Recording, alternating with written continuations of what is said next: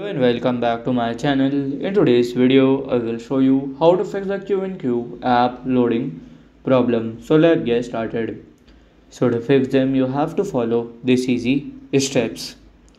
So here you have to go, then you have to go to this app info.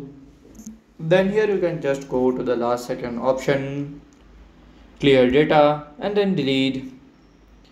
After that, then you can open and then it will be fixed. So this is how to fix the QQ app loading problem. And if you find this video helpful, make sure you like, subscribe and share the video. Thank you for your watching.